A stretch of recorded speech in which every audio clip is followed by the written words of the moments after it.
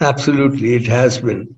And I think at the present time, the answer to all that is that nationalism and reaching again beyond being simply pride, but reaching on to prejudice and discrimination, that is at the present time being exhibited.